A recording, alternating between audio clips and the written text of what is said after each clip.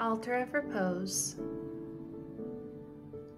Some things to remember.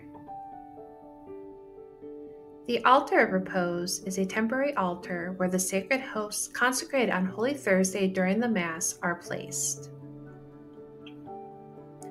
These consecrated hosts are used on the following day, Good Friday. Whenever we pass the Altar of Repose, we must remember that Jesus is there. Therefore, it is important to remember our conduct. When you enter the church, you should make a double genuflection. If you pass the Altar of Repose directly, you would also make a double genuflection towards Jesus. Let's pray together. We adore you, O Christ, and we bless you, because by your holy cross you have redeemed the world. The more you know, the more you can grow in holiness and love for God.